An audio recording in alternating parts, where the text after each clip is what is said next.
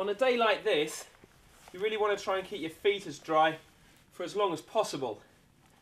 Now there's 3 really easy and inexpensive ways to do this, and the first of them is, but if you're not bothered by a bit of rain, you'll want to get hold of a pair of gaiters.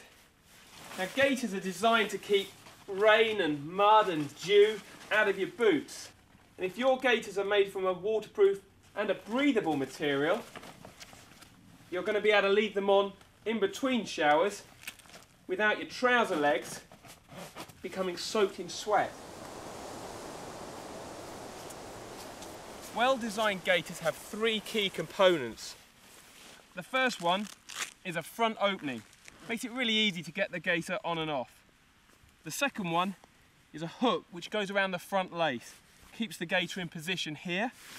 And the third one, and most people miss this, is a rubber or neoprene strap. Goes under the instep and keeps the gaiter pulled down and prevents debris and water getting up underneath. If you've got those 3 things on your gaiter, you're good to go.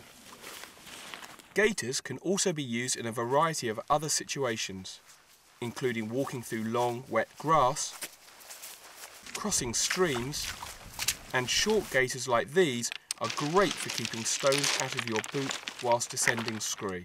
Of course, your boot uppers need to be properly maintained to help keep moisture out. An all-over gaiter that covers the entire boot is particularly effective on snow-covered peaks. It's always a good idea to buy a gaiter that fits your boot and your leg fairly snugly.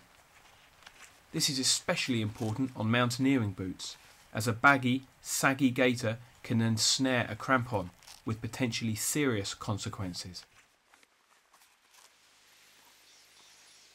The third option in keeping your feet dry is a pair of waterproof breathable socks like these. They're great inside old boots that have lost all their original water resistance. And they're also fantastic inside low-cut trail walking shoes like these. With the right gaiters or the right socks on, you can definitely enjoy the outdoors, whatever the weather's doing.